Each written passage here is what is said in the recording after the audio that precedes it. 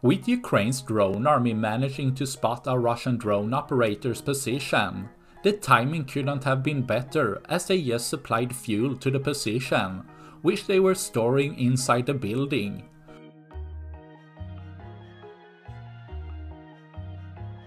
With a drone with a powerful warhead coming to strike the position, the whole room is engulfed in a fireball, with an effective strike, but sending one more to make sure the position and drone operators are done.